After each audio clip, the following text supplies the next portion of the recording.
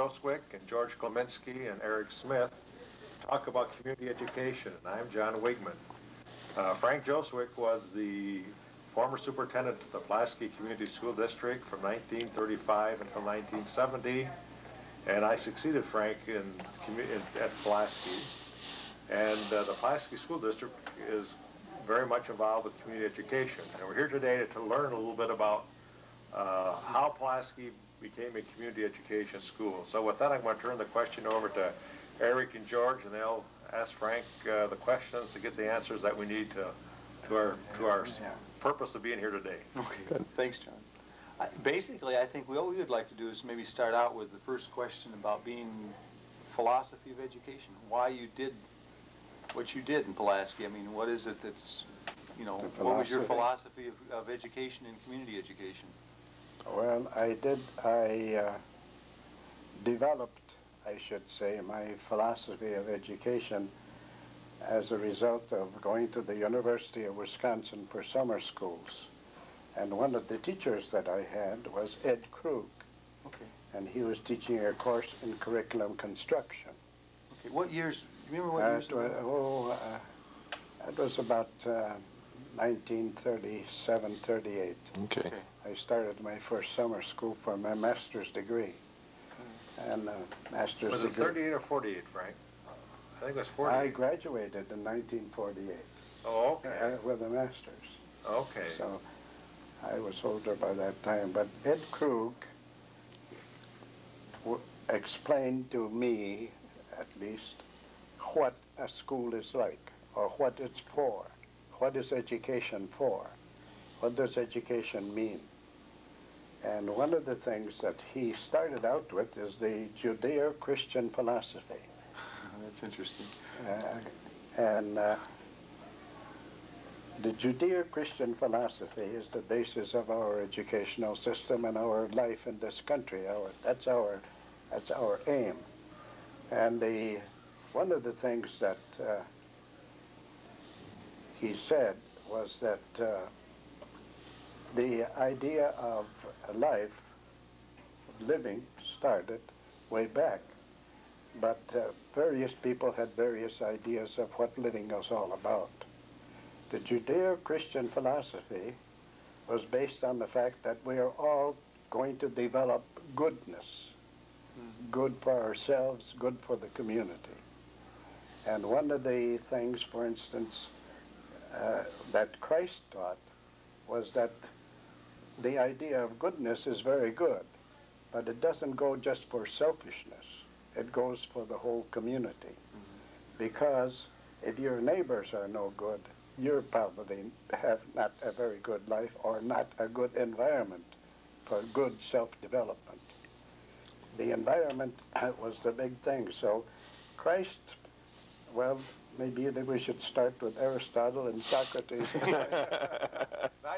Right. Yes, right. See, that's the basis. They developed the idea that we should develop some kind of a government. Government means getting together for one or two, three purposes. But Christ developed the idea a little more by saying, you have to love yourself and love thy neighbor. That's the basis of the community school. And love thy neighbor means that you have to get along with your neighbor. And the best way to get along is to peacefully get along. I lived in Pulaski and I didn't have a wheelbarrow. And my neighbor said, Frank, let's get together and buy a wheelbarrow together, because I only need it for a couple hours and I only need it for a couple hours. Because what's the use of buying a $50, $60 wheelbarrow just for one person or for one family? So I got together with that neighbor and we bought a wheelbarrow together. And that means togetherness. It means community. It means love thy neighbor as thyself. You see what I'm... Exactly. So that's the way my philosophy of community development came in. I think that's the beginning of it. And then I took a course the following summer under Dr. Dawson, who would start teaching a course in school reorganization. Okay. So it sounds like a familiar refrain that we're going through again. Yeah, right. School reorganization. Do you remember what was his first name, you remember?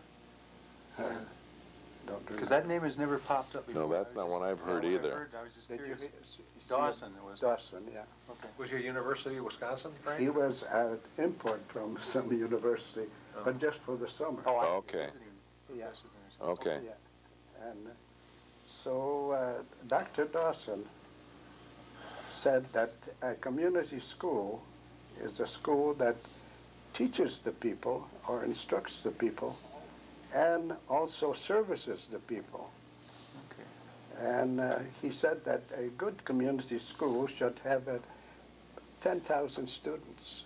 That was his 10,000. 10,000 students. It's not necessarily in the school itself, but Yeah. in the community. Because in a group of 10,000 students, you will have a variety of needs and a variety of interests and a variety of abilities. Sure. And so you ought to have a school that services or provides education for a variety of interests and abilities. And, and so if you have that kind of a school, you need to teach English, you need to teach mathematics, you need to, what does these people need? What do they need? Okay, they need that to develop a good life. Going back to the good life idea. And what is a good life? Well, you have to describe it by saying, well, you have a good job, you have conveniences, you have services, you have good neighbors, whatever is necessary for a community. Not just reading, writing, and Right. arithmetic. Yeah. Common good, I think. But, yeah, common good, right.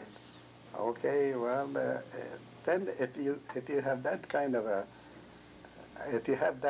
a need, you have to provide courses to service that need. And to provide that need, you need a bigger school with a variety of teachers. Because one teacher can teach chemistry, but she can't teach all the subjects. And she can't teach all the English and all the math. So you need a variety of teachers. To have a variety of teachers and courses, you have to have a wider tax base. Okay. Because well, you really don't need a wider tax base. For instance, I was born and raised in Marathon County, Okay. 7 miles from Brothers. Did you ever hear of From Brothers? No, and I grew up in Clark County. Okay.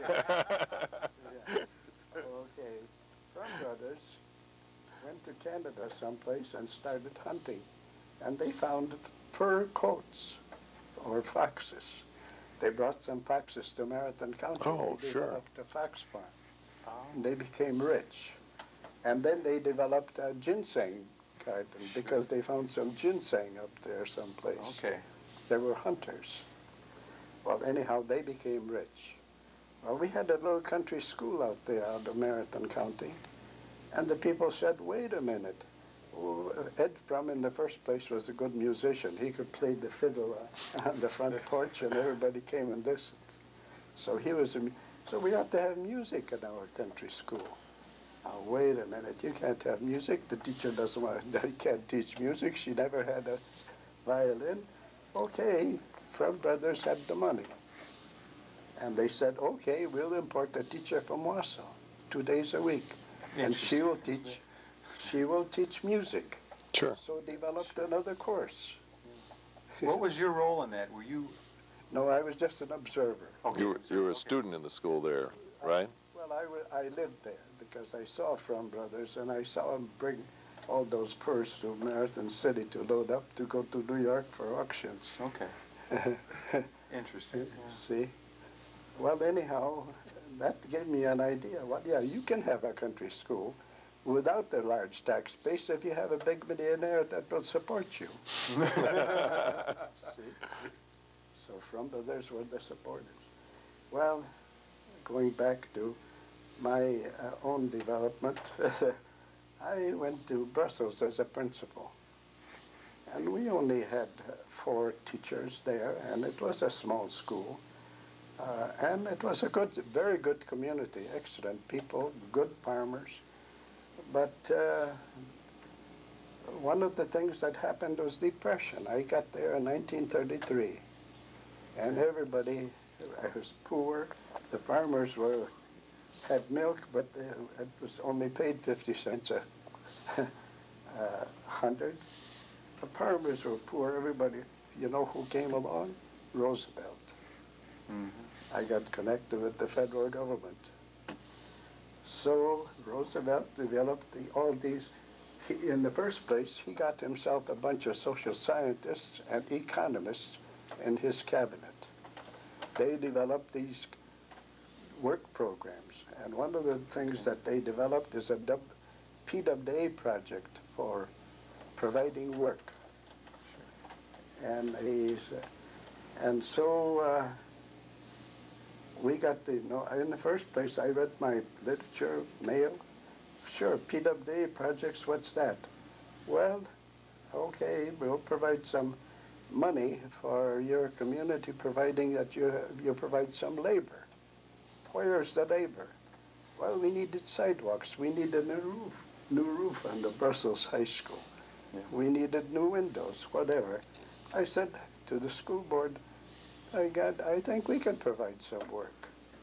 So Joe Bushy, the school clerk, says, let's go to Sturgeon Bay and see how to apply for all that money that the federal government is distributing. Well, that's interesting. And Frank, were there any other schools at that time doing yeah, this? Sevastopol. By the way, they developed the first consolidated school in the state of Wisconsin. Really? But that was not for the purpose of work. That was for the purpose of providing more courses, especially agriculture, because that was needed. And what's interesting, Eric, is that the town that I grew up in, our high school gymnasium was built through the WPA, and same project in essence, and same era. Yeah. Okay.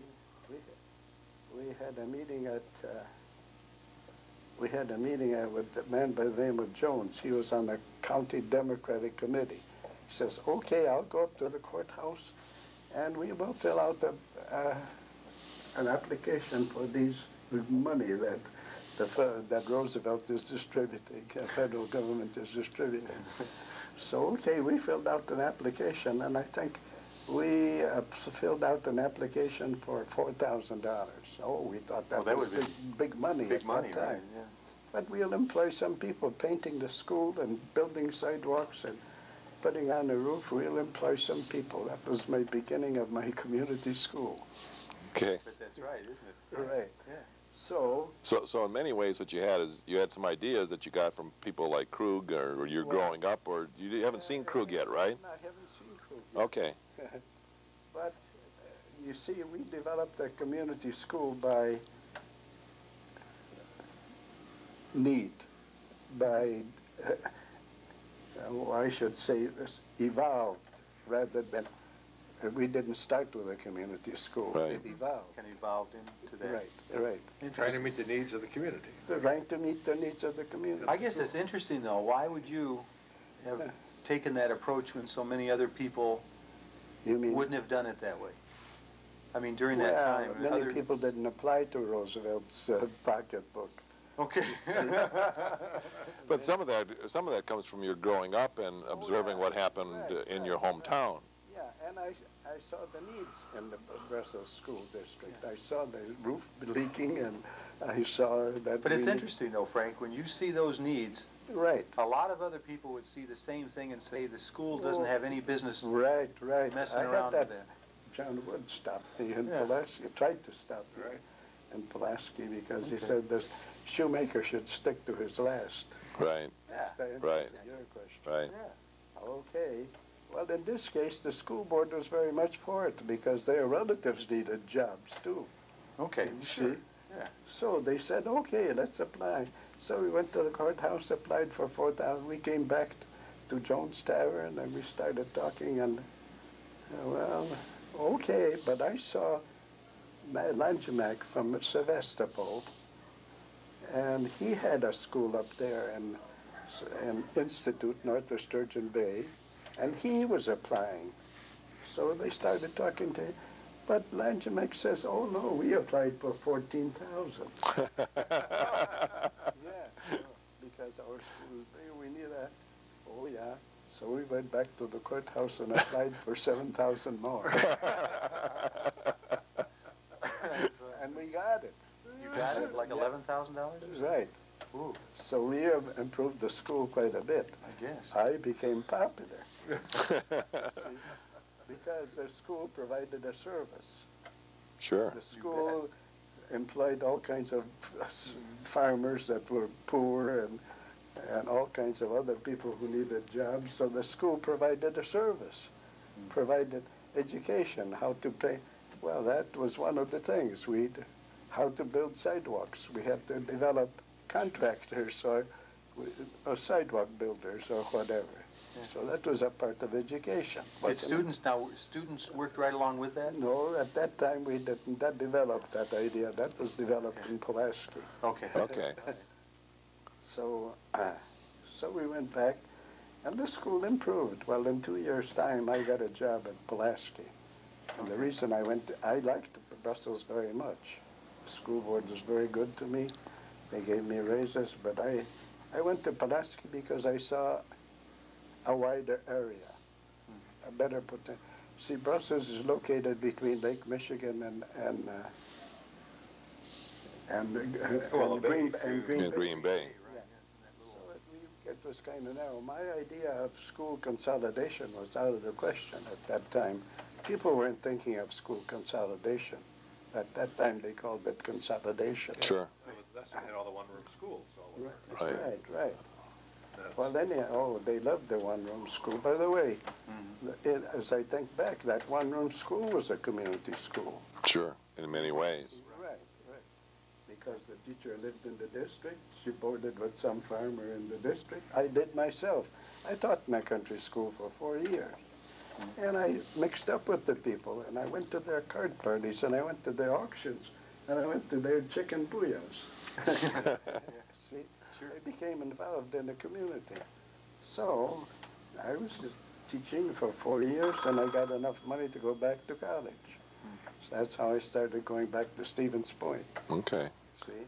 And now this would have been in the middle 30s? Well, I started teaching in 1923. Okay. When I was 18 years old. Okay. Yeah. Wow. But anyhow. Where did you go to college, Frank? Stevens Point. Oh, at Stevens Point. Okay. 3-year course. At that time, we could teach in a high school. And I graduated from a 3-year course, and I went as a junior high school principal at Montello. Okay. Okay. Sure. Yeah, in Marquette County. Yeah. Well, anyhow, I got some. Maybe I shouldn't go back that far. Oh, that's good. That's good. This is the roots. That's That's what they wanted to interesting, know, yeah. the roots. The roots? Okay. Sure. Sure. I went to church in Montello, and that was my regular church. And a man by the name of Ritchie was the principal of the superintendent of schools at Wisconsin Rapids. And he Okay. went to the same church. And I boarded at O'Connell's. O'Connell's were related to Ritchie. So Ritchie came and visited the house, and I was living upstairs. And he started talking to me on the back porch, and he says, "Frank, how would you like to teach at Wisconsin Rapids?"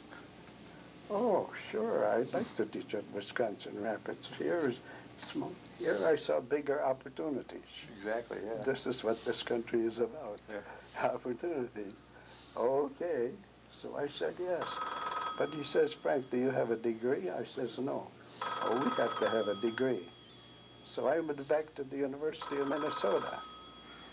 Okay. And so I graduated with a degree in Minnesota, but this was in 1937.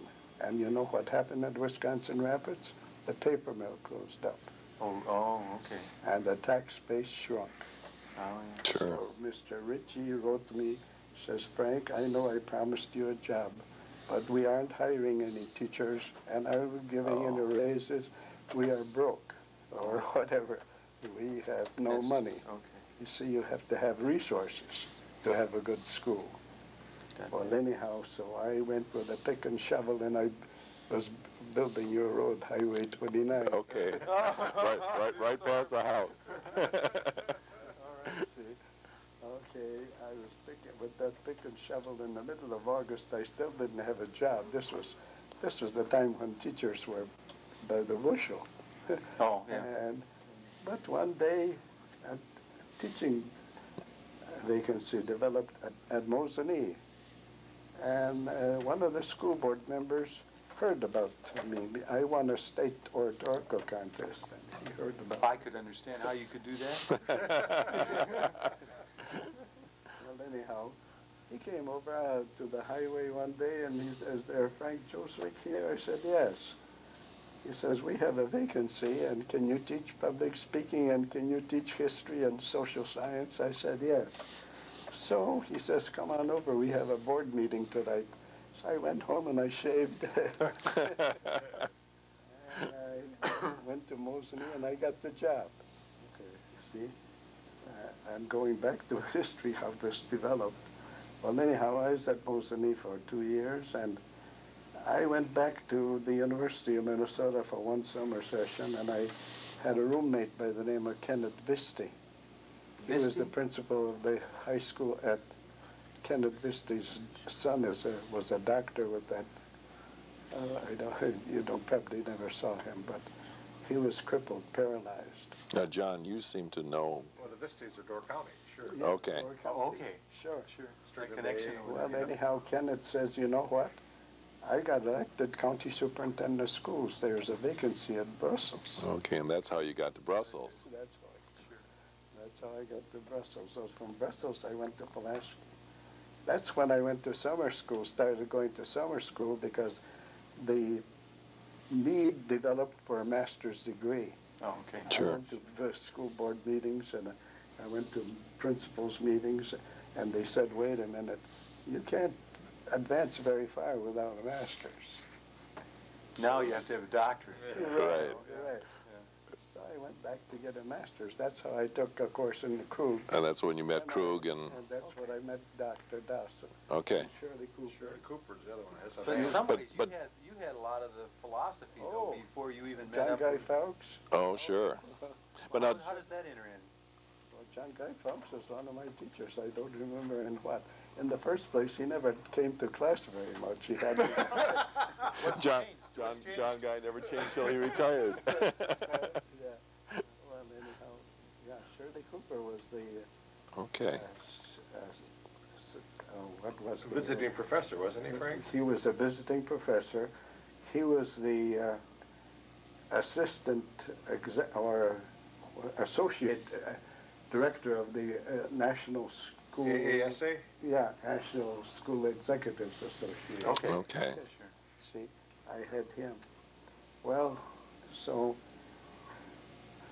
I developed the idea that you have to have a variety of courses, and you have to have.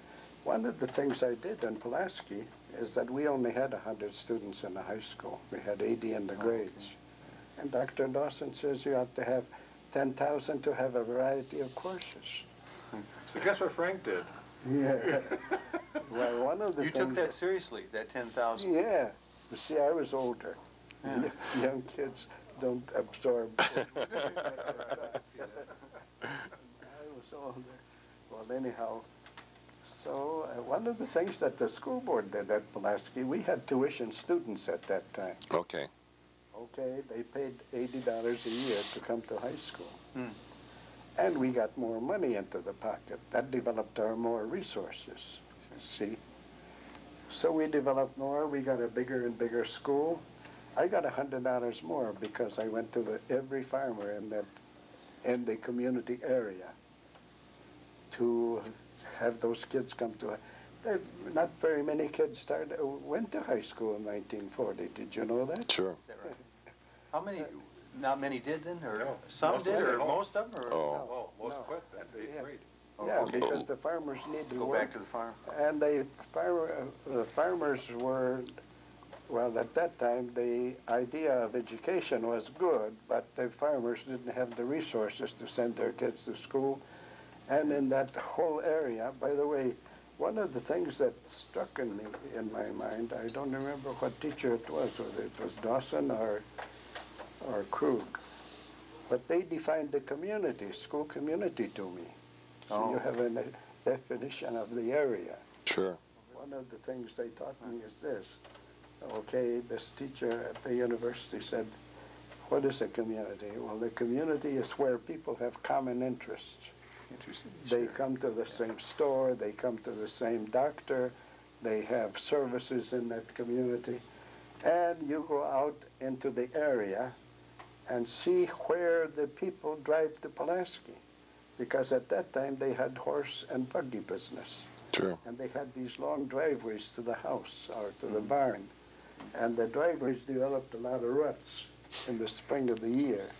And he says, okay, you watch the rut, and wherever it's deeper, if the rut is deeper on the way to Pulaski than it is to Bondwell, then that farmer belongs to the Pulaski community. Right. Oh, you gotta be And so they really talked about natural communities. Right. People selected their own community. Right. That's interesting. See? I like that. Yeah, The ruts that's very, very, very important. Yeah. So my philosophy, see, one of the arguments at that time when school organization got started is that every school principal that was alive wanted to develop a bigger school because he recognized the need for a bigger school to have a variety of courses. Sure. And there was a little competition between Seymour, by the way, Martins was my adversary. Well, not necessarily. But anyhow, he said, now wait a minute, we want some of those kids too from the board. So I said, wait a minute, we'll only go where we are closer to Pulaski. If that farmer is closer to Pulaski, that's our area, because his ruts are deeper this way. See? They use that argument many times, by the way. We go out there and tell the people, Yeah, you your go to ruts. Pulaski. Yes, because your ruts are bigger. That's fascinating. I've never heard that before. Yeah, That's yeah. great. The ruts are bigger. So that's the way we got those farmers interested, and they were, as they became more prosperous, as each farmer became more prosperous, and as they got more machinery, the kids didn't need, they were not needed as much on the farm as they were 10 years before, Sure. before machinery and before prosperity. So more and more kids came to high school. And then one of the things that developed was, community school in my mind was a development, not an accident. So everything was planned. Well, it was planned by natural development. Okay. So many of these, we got some kids to come to high school from 7-8 miles out. And one of the things that Mr. Colliday says, Alfred should go to high school, but he has no way to get there. Can't walk 7 miles. You see, through a country school, we walked. Oh, I suppose. We got there, so, my boy would like to go to high school. He was very good in the grades. He could read like $1 million, but he doesn't have any transport. So we developed the idea of a bus system. And I think it was Dr. Cooper that said in one of his classes that they have some buses in Ohio. Really? So I said, wait a minute, let's go to find out. So I came back with that information to the school board. Did they have any buses in Wisconsin then? Or just in that area? We were one of the first ones. No kidding. Right. Well, there's a little bit of history that nobody will know about. Right. And you went to, I don't know if anybody but we didn't have buses, or nobody else in there. No one else had any buses? In the northeastern part of Wisconsin had any buses. Interesting. So we came back, and I said to them, they have buses, and we probably should get a bus so we can get these kids to come to school, because I was very enthusiastic about education. My own family didn't have. I was the first one to go to high school out of 7 kids. Sure. So education was a good product to sell. You see, I'm going back. Well, that's good. I mean, that's why you were the visionary, Frank. Well, we can see why. Yeah. Well, anyhow, so one of the school board members, oh no, those kids, let them walk the way I walked. But two of the school board members, oh yeah, we have to, well, we have no money. We need a bigger district. So reorganization came in. Well, anyhow, so Frank Minta and I, one of the school board members, signed a note for $400 to buy an old bus someplace, some city bus. But that old bus didn't have seats. So we put some planks around and some cement blocks and made some seats around. Right. What color did you paint it, Frank? Yeah. What color did you paint it? You remember? I don't I remember. thought it was a red, white, and blue. Yeah, I guess so. Well, anyhow. About what year was that? Do you remember that? Oh, it was about 1941, 42. Early 40s? Yeah, early Okay. 40s. Okay, before, just before Yeah. World War II? Yeah. So we bought a bus, and we started, and the more transportation we provided, the more kids came to high school, and the more variety Makes sense. of courses we needed, Sure. because there were different interests and different abilities. One of the things I learned in one of my education classes is that there are individual differences. We never think of individual differences, but here were a bunch of kids that, well, this guy wanted agriculture, this guy wanted to be a cabinet maker, this guy wanted to be a math teacher, whatever. Yeah. So we need a variety of courses to serve the interests and abilities of the kids. Well, then one of the things that was interesting to me, as I look back, is that when we bought that bus, it was for the whole community, not just for the village of Pulaski. See, Okay, when I sure. came there to Pulaski, we just had a village and 1 mile around. Now we had a community need. So you know what we need? We invented the name of Pulaski Community Schools, and we painted that on the bus. Oh, okay.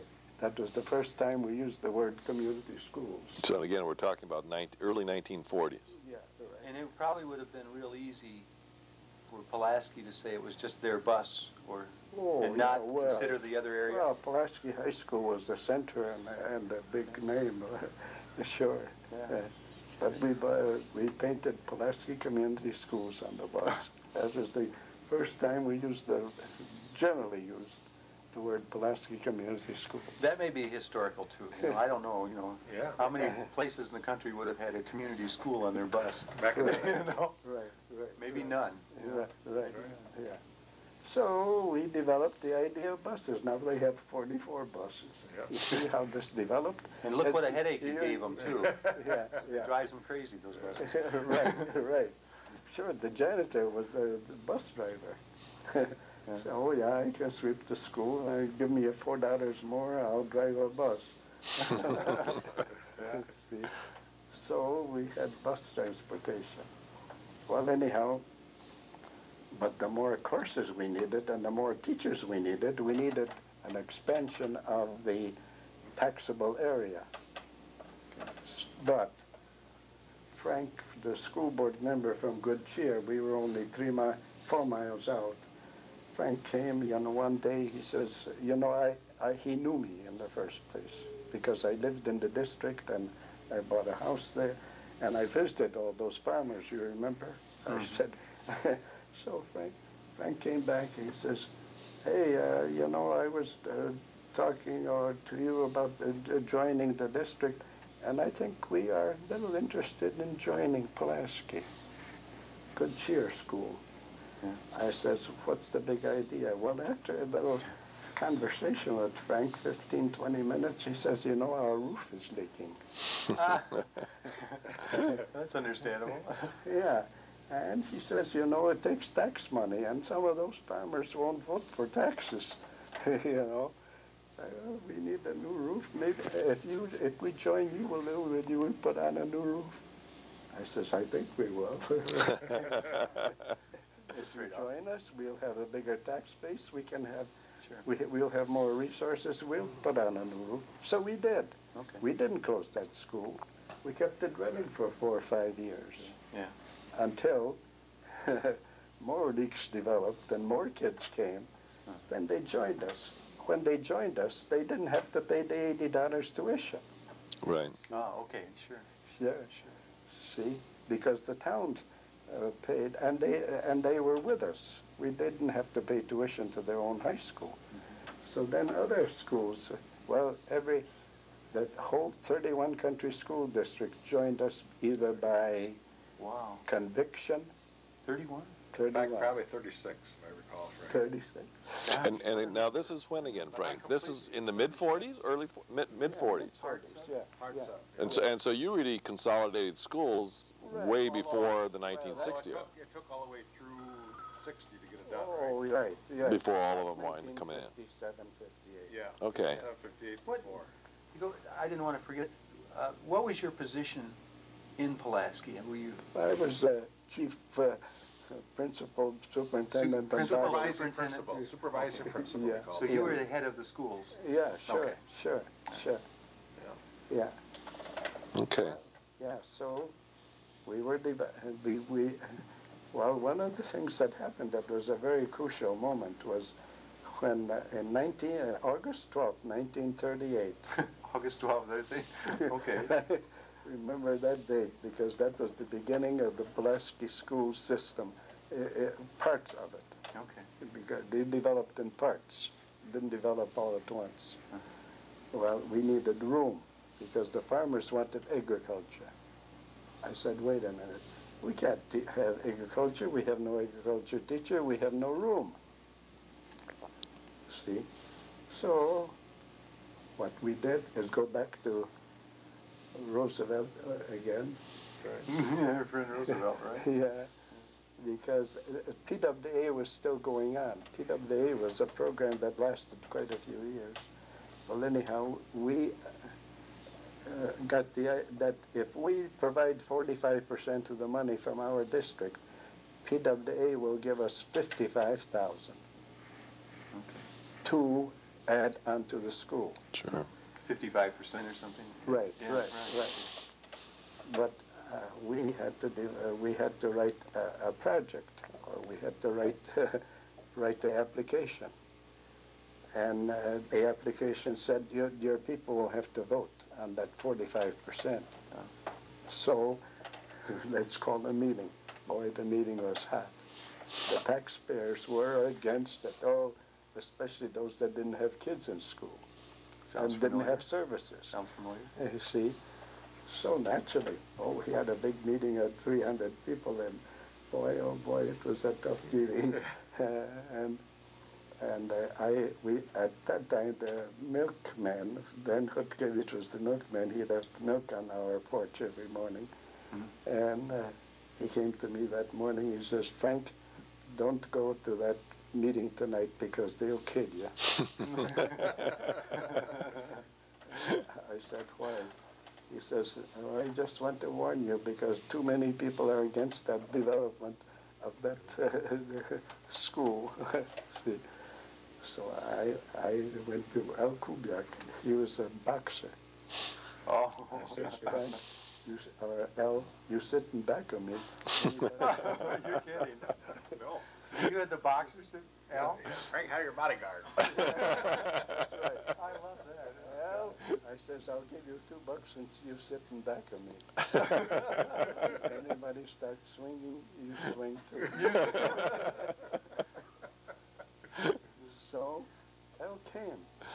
My God, the meeting was hot, and the meeting was hot.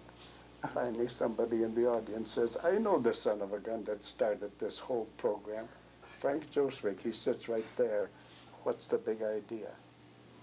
So I stood up, and I went out to the board, and I showed them how the tax would be increased, and how much, and why we need it, and how much room we need, and why we need, and we're getting the money from Roosevelt. The Republicans are talking now we want smaller government. I don't know. In some respects, maybe we do. But that time, Roosevelt said we need bigger government. Well, anyhow, so after I got done, one of the things that happened to me was a very good thing. Just that very morning, I got a letter from one of the school board members from Brussels. We lost our principal, you come back to Brussels. We'll match the salary that you get at Pulaski. Okay. I said, well, if they vote no on this project, I'm going to go back to Brussels. Go back. So I said that at the meeting. I pulled out the letter out of my pocket. I says, If you don't vote yes, I'm going back to Brussels. Well, at the end of the meeting, I had more discussion. And by God, they voted yes. You did. And we built an addition to the school. That's how we made more additions. Yeah. Then we needed a shop because some kids wanted to be farm mechanics or auto mechanics. So one of the things that happened was one of our school board members went to Upper Michigan, and Upper Michigan was sinking at that time. The lumber industry was decaying. Mm-hmm. And a big hotel, they called it a boarding house in Michigan. And Stanley Karayevsky was a carpenter, and he was a kind of an entrepreneur. He went up there, he bought the hotel for $300. And he bought the hotel. Now what am I going to do with it? He got some people in Upper Michigan to dismantle it. He brought the lumber to Pulaski, and he dumped a bunch of lumber. Well, I encouraged a bunch of lumber on the backyard of our school, and it had nails in it. That's the time the kids got involved in work experience. Sure. You're kidding, sure. So I or one of the teachers let those kids pull those nails when we have discipline problems. And they developed, and they did. And we developed a bunch of good lumber. That's the way our first shop was built. You probably dismantled that. Yeah, they're all. Nails are probably all out there. And the school kids built the shop. So, and you used the lumber from the upper peninsula. Right. That little old shed. Right. The shed that was behind the existing shops. Yeah, that's right. That's right. That was the first time. So actually, you had school kids that helped build the buildings. Yeah, that's right. That's right. Well, from that building, the shop teacher said, my God, you know, there wasn't a house, a single house, new house built in Pulaski for 12 years. No new And house. one of the reasons was people were poor, but they become better. We ought to build a house just for a sample. And he says, you know, if these kids could build that shop, they could possibly build the house.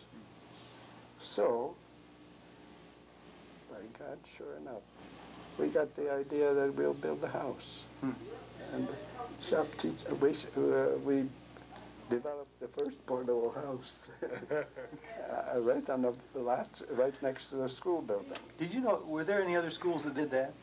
No. Anyhow, so we developed this house, and we sold it to recover the expenses. Sure.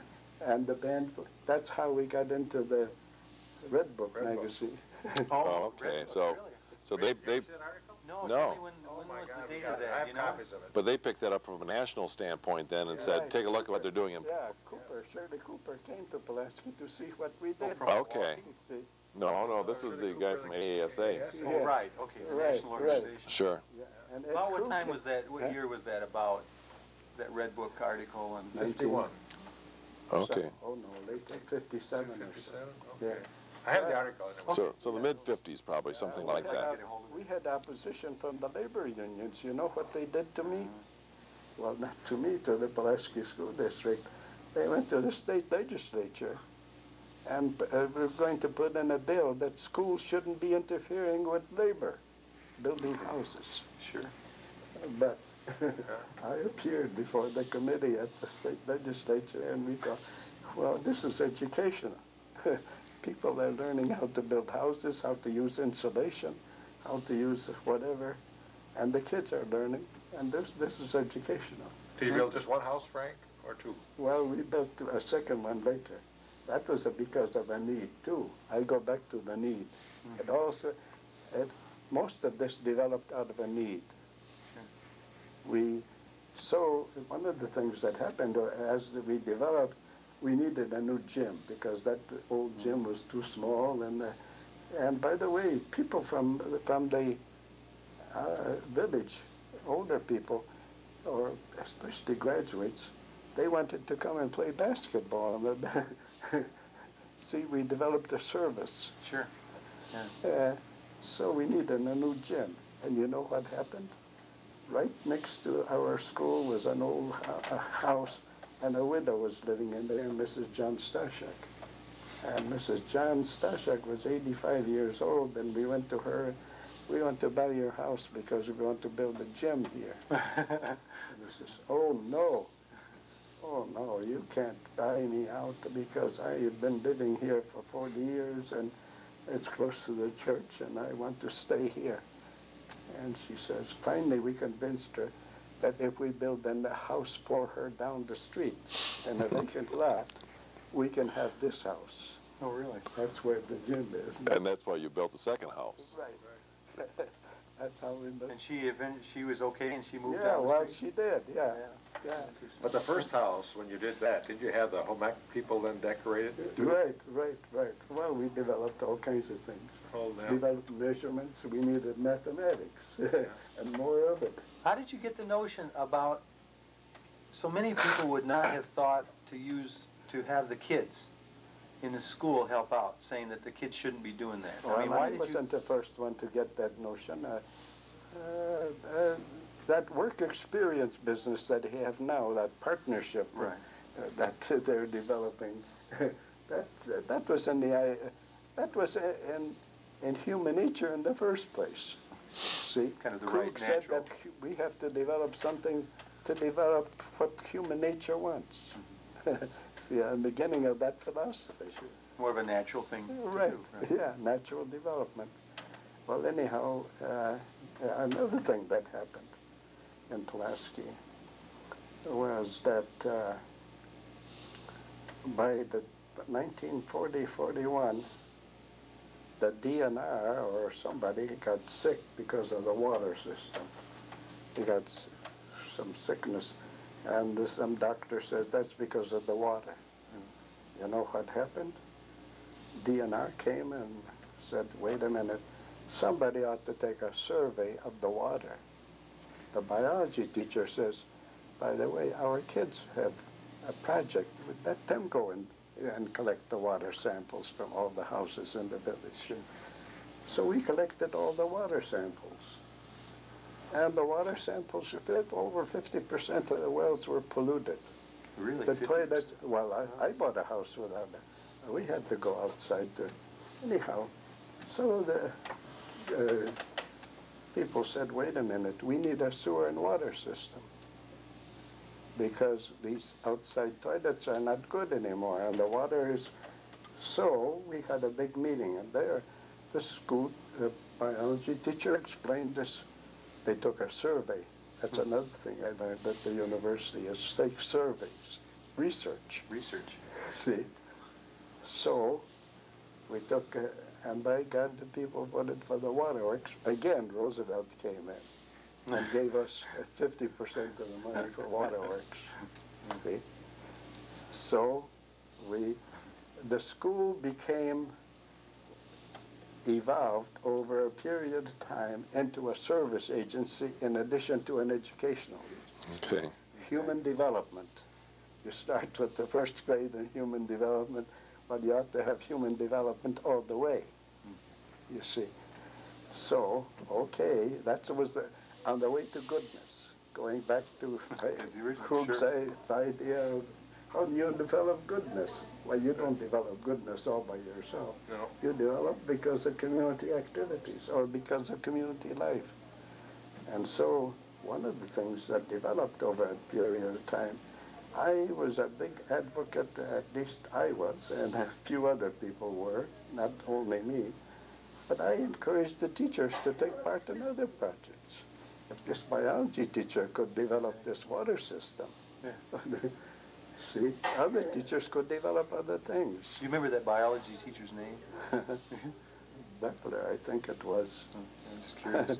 Well, anyhow, that was the beginning. So one of the things that happened as these farmers became richer and had more machinery, and these kids graduated from high school, and one of the things developed is that we needed jobs. We needed jobs. Well, okay, how do we get jobs? I belong to the Chamber of Commerce. That's why you and so because I was in the community. So you have to be identified with the community. Right. So one of the things we developed in that Chamber of Commerce is we needed jobs. How do you get jobs? Well, okay, we could have 2, 3 jobs in the store. Maybe we could have 2, 3 more jobs here and there. But we need an industry. We need some factory to come in. Something more than a few jobs. Right. Yeah. So how do you get a factory? So you know what? We started to get books on industrial development, on how to get a factory. Who's we? You in the Chamber of Commerce? Yeah. Well, Frank also taught. He was a supervising principal, but he taught the social studies classes. Right, right. Ah, okay. So he Yeah. taught those seniors. Right, right. Okay. So this one of the things we did is to that all these comes together eventually. Sorry, tell your stories. Okay. Well, anyhow, the few Chamber of Commerce members and I got together one day in the classroom again. The school became the meeting place. Sure. And we developed an idea, by God, how do you get it? So we advertised in the paper and all over. And the industry came. Let's develop our own. Well, you need capital.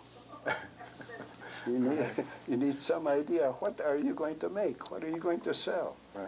Well, anyhow, one of the things we developed is what we called Pulaski Industries. Okay. That's a story by itself. What time is it? Don't worry about it. okay. Frank's worried about eating, that's all. These kids want to stay out of school anyway, so It's interesting, right? Okay. Pulaski Industries was an organization again where people work together. Going back to Christ's idea, love thy neighbor as thyself, you have to work together. Otherwise, you can't do it all by yourself, because nobody in Pulaski had $1 million to start the factory. You know what we did? We learned how to... Well, one of the things that developed was that the governor had what he called an Industrial Development Conference at Green Lake, Wisconsin, Baptist Assembly. Sure. Sure. The Heidel House and all those places Right. over there, sure. Right. You know what? I was supposedly doing nothing during the summer. Frank, you go to that Industrial Development Conference and see what you can learn from all those. That was a conference of all people that owned factories, wanted to build more Okay. factories there or someplace else, and was also a conference for people who wanted industry. So I was the representative of Pulaski. From I Pulaski? wanted- Yeah, About what year was that? about 1944, 43, 44. Just toward the end of Okay. the war? No, at the Right in the middle of the war. Middle of the war. Well, Oh, okay, you now know that's why? interesting, yeah. Opportune time Sure, because they were looking for... for supplies. Because they said supplies will win the war. Sure, more resources for the war, right? Right, yeah, right. Sure. Yeah. So makes sense. I went to this industrial development conference, and you know what happened? I listened there for 3, 4 days, and I learned a few things, and I got some booklets on industry development. But one of the things that happened was dinner time, and I sat across the table from 2 guys by the name of Paul Gilkerson and John Coppins. And I said, by the way, I'm the principal at Pulaski, and who are you? Well, I'm the accountant for Sears Roebuck Shoe Department, and I am the salesman for the shoe department. Okay. And by God, we want to start our own shoe factory. Where can we start? I says, why don't you come to Pulaski? Pulaski Industries will build a building for you, because we organized a corporation. Sure. I learned how to organize a corporation. I learned that. What did you use the social studies students for, Yeah, Frank, well, anyhow, to get it going? to get okay. it going, yeah. Yeah, I wanna hear that. Well, yeah, because we needed labor. We needed jobs. Sure. See, because people needed extra jobs. Well, anyhow, the social science classes, the kids sent out letters to all the people, in as many as we could, 1,500 letters. What are the needs? What do you want? Clothes? One lady says we need a paper mill. I says, that's impossible. We had to have a project that was reasonable and workable. Sure. So we need what? Most of the people marked, we need a job. Same thing that they have now. We need jobs. Well, Yeah, good that job. hasn't changed. Okay. 300, 400 letters came back, and the predominant question was, we need jobs. That's how we developed the industrial development. Pulaski Industries. Yeah, because it fulfilled a need. And you solicited out for money? Oh, we went to all kinds of people to get money. That's Pulaski Industries. And as I look back, it was a wise move that we stopped at $1,000 investment. Each share was $100, but you couldn't buy more than 10 shares. Oh, really? So, Why is that? so nobody could invest more than 1,000. Right, right. Why was the that? No one could reason- dominate. You couldn't have one person take over, or That's right, no dominance. so it was a community. Because that was the trouble with Europe. Europe, too few people got too much domination. It was controlled by a handful of people. Democracy. Yeah. Another thing was, I stood up in front of these people that invested the money. I said, don't invest more than 1,000 because we may lose. This is a risky proposition because we don't know how that factory is going to do. It may go broke in 2 years' time. Right. So I said, don't risk too much. See, so that's why we limited it to $1,000. Okay. And we got 82 people to invest money. And then you had money for Coppins. Now you go back to Coppins. Then we went back to Coppins and told you, we have some money to build a factory for you, and we'll rent it to you for cheap money. Because one of the things I read in the book is that you have to provide an incentive for these Exactly people right. to come to Pulaski. They won't come there because of hot air or because of holy sausage. Well, some might, but But you also told them that you had a labor supply. Right. And the labor supply. And you knew that because students from your class had solicited the information from the community. Right. that's another point too. It's kind of interesting for me Yeah. because I'm not sure how many communities would have done surveys, Oh, community surveys with their And, kids. and particularly with the kids. Right. Community school. Yeah. I mean, that's exactly what we're Well, talking about. another little part to this whole business was we had a newspaper in Pulaski called the Tricopa, run by the Reardons. They were big shots in the telephone business.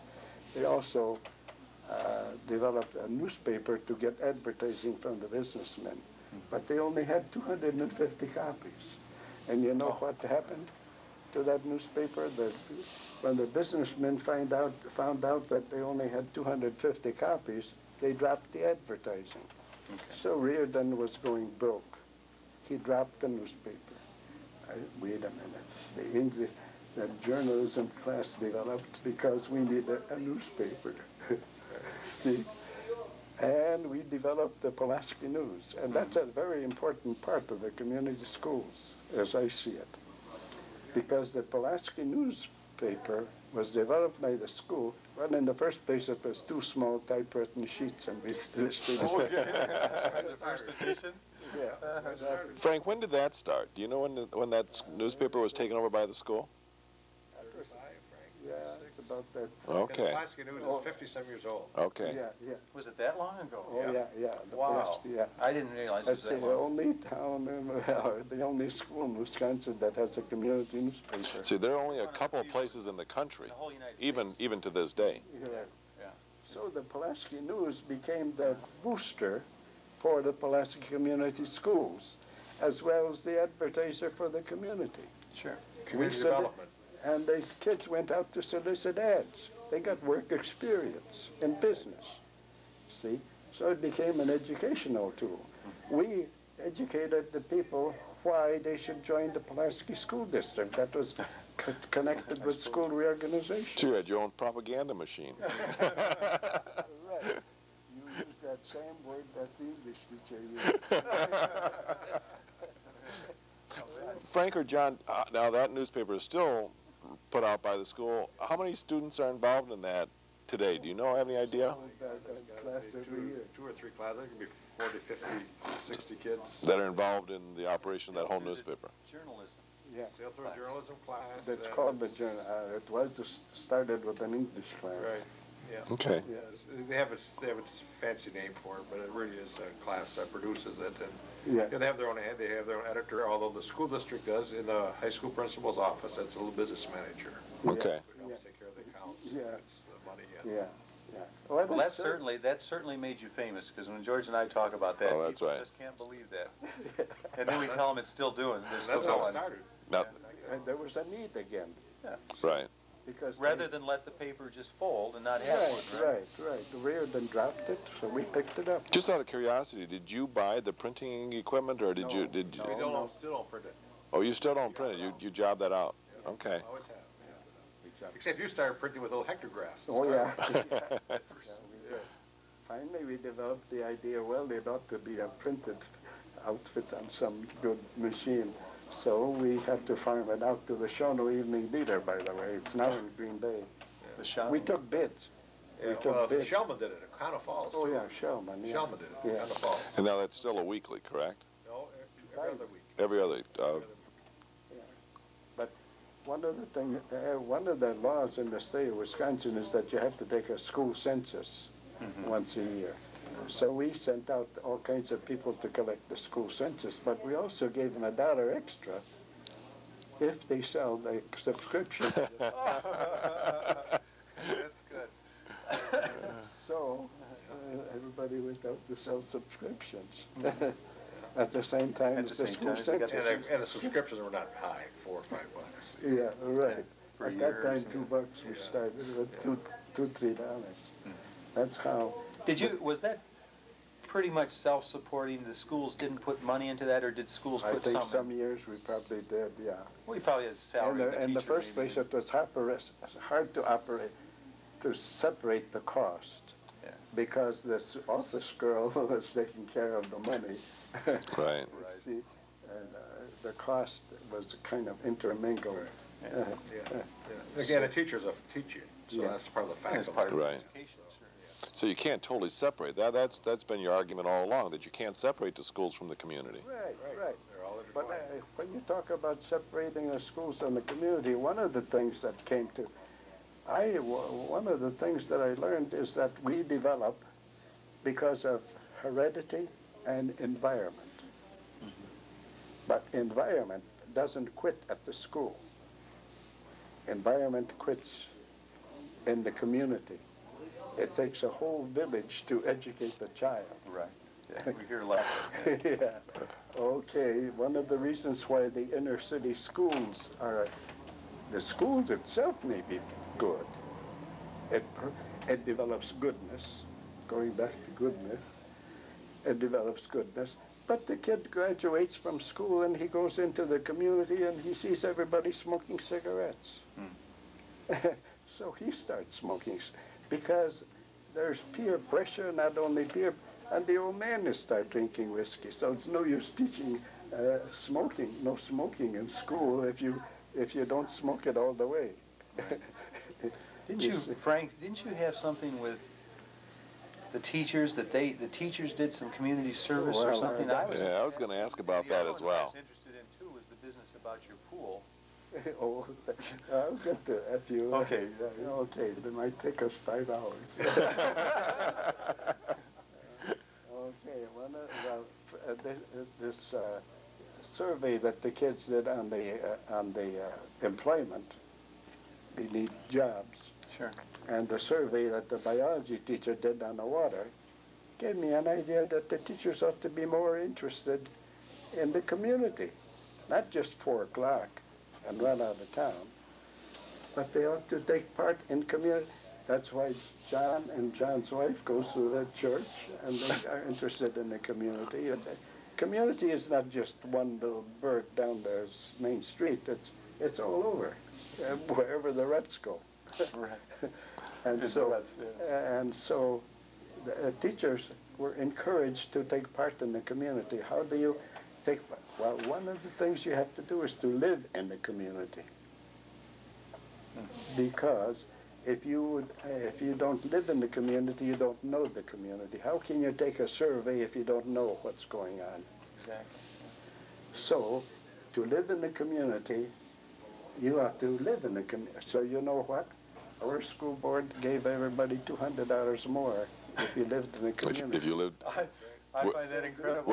within the Pulaski School District, right? Right. They still do? I don't know. Well, only, you know what I think now. If I was the chief there, I would recommend that they give them $500 Raise it a little, right? if they take part in the community. Community service. Now, you went beyond that though. At some point, you said not only do you live here, but you have to do some activities. Right. You have to go to the store and buy a package of cornflakes, because then the storekeeper will get to know you. Right. Because if you go to the farm auction, the people will get to know you, and you will get to know the community, because the community and the school are interwoven, you see. And so Bryson went, and he was substituted as a policeman, Yeah. and he discovered that we need bus service to Pulaski Hospital, to Green Bay hospitals. Rescue squad. Yeah, the rescue squad. Bryson got the idea we need a rescue squad. That's why we have a rescue squad in Pulaski. But he got that because he wound up working with the police department. I mean, yeah, because he was involved in the community. sure. See, and other projects developed like that. See, when I went to school at Minneapolis, I drove on 29 all the way down, and I stopped at some store to buy some donuts or whatever. And I asked the girl at the store, and he says, "Who are the teachers?" We don't know we don't know the teachers. How can that teacher be a part of the community development program, not only individual development, but community development, if he doesn't, if nobody knows him in the community? Right. See, Exactly. so. It's all part of the community school. That's all part of the community school idea. I remember when I first came in the state, it was 1977, Yeah. and I came from Minnesota, and when one of the first people I ran across was Frank, and I went up there, and I think it must have been still in the year 1977, and I'll never forget it because I met you, and I can't remember which motel it was, but you were interviewing doctors for the clinic. Oh, yeah.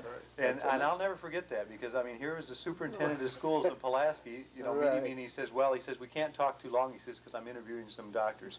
Right. Yeah. That's another angle. Yeah. See, because the doctor left us. Yeah. Shippy died or whatever. He got to be 78 years old. He says, forget it, I'm going to Florida. So we needed a doctor. That's another thing. Well, I don't know if we took a survey or if we did. Well, anyhow, there's common knowledge in the community that we needed a doctor. Rather than driving into Green Bay. or Right, something, right. Because the senior citizens especially, they need a doctor close by. They can't be Right. So we needed a doctor. Well, you know, one of the things that happened, somebody read a little article in some newspaper about National Health Service. Did you ever hear of National Health Service? Mm-hmm. Okay, National Health Service said that the federal government is subsidizing young students in medical colleges if they go to a small town. Right. And if they go to That's interesting. even a large town, providing that the large town or the poverty area needs a doctor, if they locate in that doctor, we will give you some subsidy to get your college education. Sure. I said, now wait a minute, I'll write to that National Health Service. By God, they said, yeah, we will help you find a doctor because we have a plan here of getting doctors into small town. What plan? Well, okay, you come to a meeting in Minnesota, because Minnesota was with Mayo Clinic or even Okay. Sure, that would make, Rochester over there. yeah, right. So I went to a meeting. I interviewed doctors who were seniors in the medical school to come to well, nobody wanted to come to a small town. That was funk. Well, one of the things I did, or whatever biology says, wait a minute, we'll tell you, what kind of a community do we need to get a doctor? Well, one of the requirements was that it has 6,000, at least 6,000 patients. Oh, okay. Because a doctor won't survive with 3 people. True. You need area Base. again. Yeah. So we had a community of at least 10,000 people. That's what, Sure. or Dawson said, you need 10,000 for education, you need 6,000 for a doctor. You see, same thing kind of thing, yeah. permeated. And as a result, they formed a medical committee. Right. Schools Right. involved, And then you have a clinic now, right? and we brought in people. Yeah. Built the clinic, who built, you know, that was, Private enterprise. But Frank, let me back up to one other. Now, the Tri-County Corporation, which still exists, right? Was that? That's a different But was that started with some of those other ideas, the industrial park, some of those kinds of things? one. Yeah. Well, Well, we didn't have industrial park at that time. You just got the land, and you Right. built, so Oh, we never that's finished the a- story. that's- Because with John Coppins. oh, yeah. Well, John Coppins and Paul Dirksen came and they started a shoe factory. Okay. And Right, one yeah. of the things, we need labor here in this shoe factory. What kind of, we need labor with people who are good with their hands. So you know what? I don't know, the guidance teacher or somebody said, oh yeah, there's a test from the University of Minnesota on finger dexterity. really? So we tested all kinds of people and we gave them, You're, and you're at the school there, right? Right. And so Mr. Johnson was the chief of the shoe factory business. He came to town. He didn't have a house. I gave him a house, half of my house. Well, anyhow, Johnson says, well, okay, you pick me the best people with finger dexterity because that's what's needed in a shoe factory. Yeah. See, again, Never going back to, what do you call that in school? Are you adapted to that kind of work? Yeah, the aptitude test. Yeah, Sure, test. aptitude, right. But you did that for adults as well as high school kids, right? So, I mean, it was anybody in the community that wanted to work there, Definitely. Because there were more women than men really worked. Right. especially during that era, right? I mean, this is going back to the Sewing 40s. skills and some things like that. Yeah. and so on, Sure. Right. So they hired the first 60 people, and most of them were on the basis of that test recommendation. You know what? Johnson came to me 6 months later. He says, you know, our production is the best of any place that I have ever been. Why? Because these people have aptitude for for finger dexterity. You match the needs with the people again. Right. And then the next step with the Pulaski Industries was the boat factory, right? Oh, boat factory came a little later. That was Right. also a development as a result of my visit to Industrial Development Conference at Green Lake. Oh, another conference. Yeah. Oh, yeah, every year they had them. Okay. So I sat across the table again. The same darn thing happened in Boy, they should not sit across the table from you. 1954. And here is 2 guys from Milwaukee, George Carver and Paul and George Verhagen. Okay, Or Charlie Charlie Carter.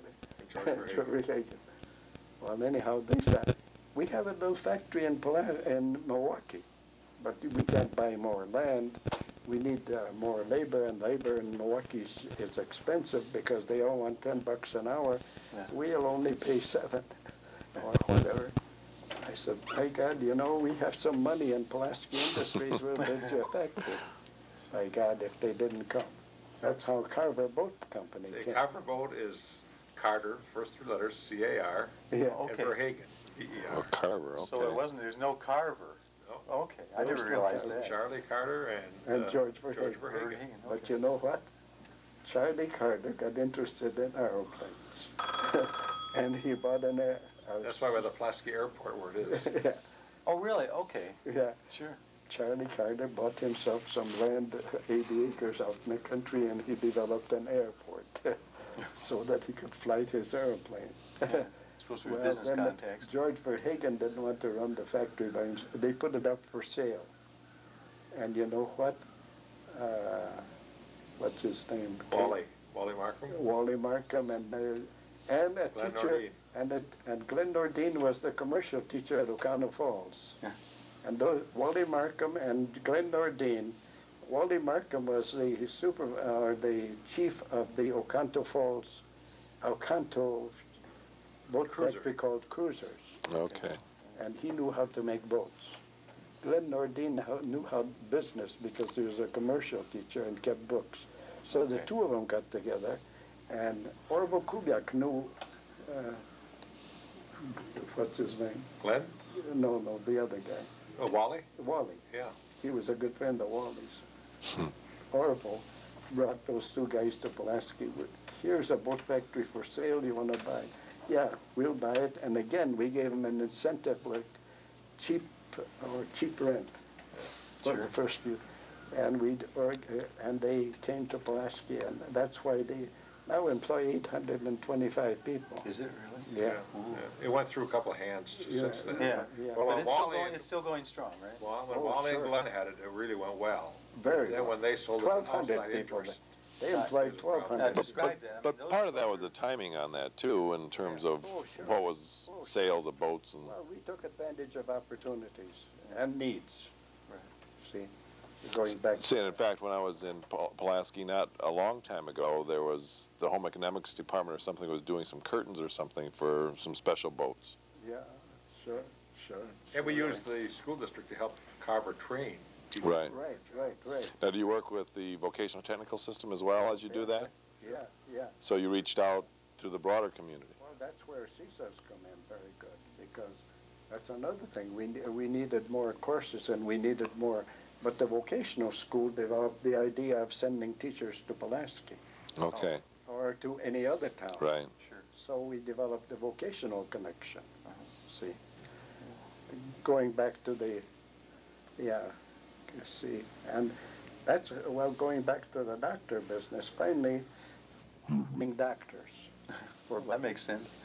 For seniors in medical schools. And I went to that convention. I must have interviewed about 15 of them there.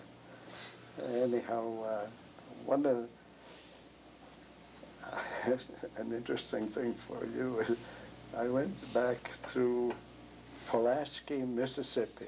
Oh. And I said, let's stop and have a lunch here. I stopped at the restaurant. I says, there must be a lot of Polish people here. And the girl says, I don't know of any Polish. But she says, unless there are some old-timers in the cemetery. So I went to the cemetery. There were no Polish. Not at all. I wonder if they knew, I mean, much of their history. I don't know how they developed Pick the name. names. Well, you know, Frank, and I have to tell you, this is another aside, because I was doing some work in New York. Yeah. And the town was Pulaski, and they were telling me that they pronounce it Pulaski. Yeah. And so there was an audience of maybe 200 people, and I said, you know, the trouble with you people is, I mean, you don't even pronounce the name of your town right, and it's Pulaski. And there was a little old lady that jumped up, she was about 80 years old, and she said, that's right, it used to be Pulaski, so that they didn't even pronounce it right. They took the name of Pulaski because they were proud of Kashmir Pulaski. Right. Oh, yeah. What there was that pool? Oh, the pool. So that was really John's time, though, right? Yeah. Well, the odd size. Was it really odd-sized, John, or is it? The story was that. The story was that we built that, but really at the big meeting that night when we voted on the pool, we had 1,100 people in the gymnasium, and the people are very adamant, saying, we'll vote for the pool with some stipulations, and the stipulation was that it would not be used for a team. That was a community pool. And that really started back, Frank, in about the 30s with the community chest. Right. And there was money that people at that time back in the 30s. It's like our United Fund or Yep. something? Yeah, that's where where United Chest Chest comes in. Okay. And Frank started that, and they put, every year they put money for a swimming pool. Yeah. Okay. And collected, and they had that money there till we built that pool in 1974. Right. So we said we'll donate that money to the school if they build a community pool. Okay. Okay. And going back to, one of the reasons why I believe in a community school very much is because we have to extend education not only to the kids but to the community. We have to involve the teachers in the community. And when you involve the people in the school, they become attached to the school. They become identified. Now the community is providing a service, because it's not, the community pool is not only for the kids, it's open to everybody. Everyone And gets to use it. including the senior citizens. Sure. That's why if you want, they all talk about referendums for school buildings in Wisconsin. Right. If the senior citizens don't vote for the school, they will if they have a service. You know what happens in Pulaski? The senior citizens will vote for the school because they use the community pool. Right. And and they get invited to community dances in the school gym. The kids come to the senior citizens meeting and give them some music. Yeah. So the senior citizen, if you abolish the Pulaski High School pool, then the school, the senior citizens would complain. Talk about how the doors would swing, Frank. Oh, that's right. Oh, That's right. That's right. Well, that was when I read the book on community schools. It says, come into the school, use the school for various purposes, including physical education and everything else. Play basketball at night, whatever. So we swung the doors in. But we opened the doors out. So the school goes to the community. It swings both ways. Yeah, that's right. You know, Frank, you go back, I mean, you talked about the philosophy and how you got started and all that, and back in the 1920s and 30s and 40s. Yeah. All this stuff would still work in the same way today, wouldn't it? I mean, if you were a school superintendent. Much of it. A community school doesn't have to be the same in every town. You probably don't need a swimming pool in Shorewood. They have a swimming pool. You see, you have to know the community. The needs, Frank. The need, yeah. That's what strikes me, is that you knew That. people knew the community and the needs. Right. Well, the other thing that strikes me is that over the years, the Pulaski schools, when you were there, really used kids and to go out and to find those needs. Right. So you weren't just saying this is something that somebody sat in office and decided. You said, we're going to go talk to people. Right. Yeah. That's fascinating. It really is. Yeah. That's a little different tack to community education than Flint. Right. Well, you know what's interesting though, John? Last week when I was in Des Moines, they showed a videotape that was a film that was put together in 1941, I think it was. And they really call it, it was at that time they talked about the Mott Foundation. But what amazed me about that, you've seen To Touch a Child, it was even more that whole business of you need to match the needs of the school with the needs of the community. Right. The foundation did that. The school is not for kids, it's for everybody in the community. That's one thing that Krug said in the curriculum construction. You don't teach about anthropology in Pulaski because nobody was maybe interested in anthropology, but that's not a saleable skill. You have to develop your curriculum according to the needs of the people, not only for self-development, but for community development. And you have to do it today with all the technology, Exactly. and all the things that are going on today. So if you really believe that, then the schools will look a lot different than some of the schools that we see today. Right. Oh, yeah. In fact, you can have a school without a building. Sure. Mrs. My friend here, I have a friend in Green Bay that teaches piano. And my granddaughter goes to that piano teacher. You know what? She has a school, piano school. A piano school. You have to develop. Right. What are the needs? What is the goal? The school should have a goal. What kind of a goal? To develop individuals and to develop a community. See? And if your goal is music, then you'll go to the Juilliard School of Music. That's why they argue whether the parochial schools or the public schools are better or worse. It doesn't make any difference whether they're called what they're called. It's what they are serving, what their needs are. Are they fulfilling the needs? They can be called Droblow schools, as far as I'm concerned. See? That doesn't make any difference. Well, I think, putting together those needs and resources, I mean, for George and I and John, I'm sure So you need a tax base, by the way. Exactly. Our tax base when I came to Pulaski was 780,000. 780,000. You know what it is now? 480 million. Right. See, we expanded the resources. Just like I started with Firm Brothers because they had the money to develop that country school into a pretty good school. They put in toilets. One of the things we sold the outside districts on is indoor toilets, not just education, because that was developed. That was good. A good life needs a good conveniences and good services. When I would be in his office as a high school principal, and Frank would say, "You know why the carpet is?" He had a nice office, by the way. I said, "Why the carpet's there?" He said, "Because of the nice tax space we have." Yeah, right. The resources that we have. I was just thinking about this when we give this, some of this information and tapes on to Jack Minzy, the real parallel, the Frank Manley and Frank Joswick operated about the same way. Because Frank Manley over in Flint did the same kind of thing. I mean, he saw the needs and then he would go out and grab the resources. I mean, he found his rich guy, C.S. Mott, you know, and all of those other things. He operated in pretty much the same fashion. But you know what strikes me, Frank, in hearing you talk about your approach to the schools was that you kept saying the schools can help expand the resources, so that the community development aspect of that was such a critical part. It's interchangeable. Yeah. Which is really kind of a little bit of a twist, I think, on community schools as I've known and seen them, that each one grows because the other one grows. If you dismantled the Pulaski school system today, the people would be mad. Because it provided instruction and services and all kinds of resources. Right. But I think from our standpoint, you know, like historically, I mean, in terms of, That's your work, that Pulaski owes you a lot, but I think, you know, that part of why George and I are here is because Wisconsin and probably the country owe you a lot in terms of He was a kind of real vision. He was a visionary. I always say Frank Joswick was a visionary. Exactly. Yeah. I think that's just fascinating. Well, and I'd really be interested in seeing the Red Book article as well. So if you get a chance, maybe, John, you can send us a copy of it. Get some parts. It's good. It's I'd good. like to see Well, those always lie a little bit. Well, that's why the University of Wisconsin has the Alado.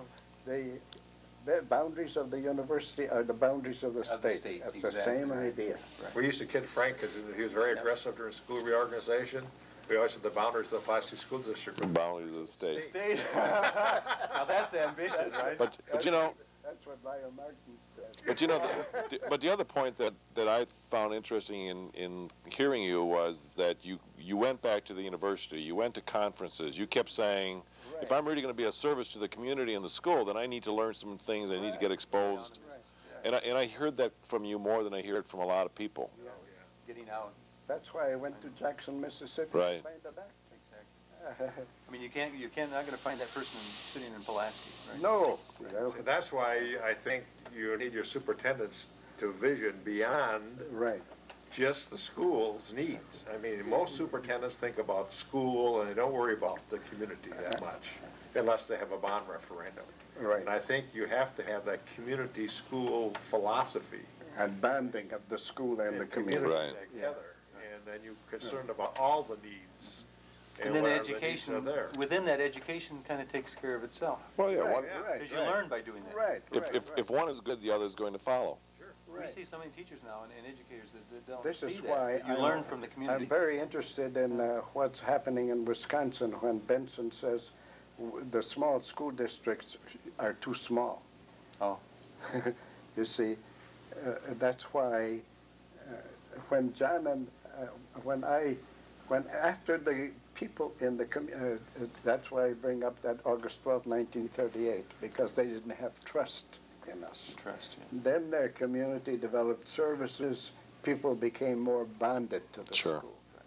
Since understand how it works. that happened after 1938, every school meeting, and we had a general meeting. We don't have a unified district. We have a general. We have 300-400 people coming to the meeting. Every budget that we proposed was okayed. That's interesting. Right. You did it and I did it. Yeah. You never had one? Never, since Frank, I John- did. No, you and I, we And there were battles. Sure. We had some battles, and there were people, there was always opposition. There were Oh, loyal sure, opposition. they're selfish people. But at the same time, and frankly, the one that was after my regime too, that one was turned down once, and that was made by a selfish group as well, I think. Right. Taxpayers. Sure, if the selfish group gets to, going back to Krug's, love thy neighbor as thyself, if that group becomes too selfish. That's why capitalism is okay, providing that the capitalist doesn't become too selfish. That's right. Yeah, if you have the needs of the larger group, the community. Right. Just selfishness and greed and profit. Right. And that's real hard, and right these days, I think that's very Right. difficult. Yeah. The one trouble with the Reagan business, going back to national politics, is that trickle economics would be good, providing that the trickle went down to the people. But it Right. stayed Trickle in the down far pocket. Yeah, right, it trickle down far enough. Right? Well, I don't know, I mean, thank you very much. Oh, this has been great. This has been wonderful, Yeah. you know? The trickle didn't go down far enough. This really, I That's thought it was very It's, important that you this has been Wow, this this has been absolutely fantastic. because it goes beyond whatever I could explain to you people. Oh, this is Well, really going great. back to Excellent. Cesar, that's a good outfit, but I don't know it's going far enough because a small town is still a small town and small resources. And Vincent now became convinced that, what do you call that, voucher system where the choice. No, that's- Choice school programs, choice. right. School choice is good, providing, because if the local community can't provide that choice, that need, that kid wants microbiology or whatever, and they can't teach it because they haven't got the resources, they haven't got the teacher, then the community, even the school in Wasaki is a little short. So they have to combine with other towns. See, That's why the That's government. right, and what happens is many superintendents put the walls up at the boundary. Right. Well, see, the problem that I have with is, the idea, the public school people are against choice, but they don't want to create options within the public system. Right. And if they did that, then you wouldn't have this argument about choice, private choice. Fromm Brothers provided a choice because Sure. they had the resources. Sure. But if you have a small tax, now with 480 million, you have a base. That's right. You need a base. See, it's the same as you buy a farm. You can't buy a farm with $15. You have to have $15,000. You know, need a bigger base. I have to really add to that, this is a good example of what we've been talking about. We have students from the Pulaski School District that are doing the videotaping of this. That's right. Nothing has changed, Frank, and this is what you created. Right, we're sitting in Green Bay doing it, right? We're not in Pulaski. Compare the schools to a business.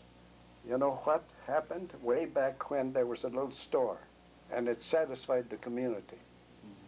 But that store was small. It only sold tobacco and sugar and potatoes and a few other items. Then the people became more rich and they became more enlightened. The mind expanded. They wanted more. So they developed a bigger store. Then now that's why Cole became rich, because he developed a bigger store The Cole to store serve was bigger. more needs. Right, exactly right. The store became a good service center, you see. Yeah, this has been fun. This has been good, and thank you. Thank you.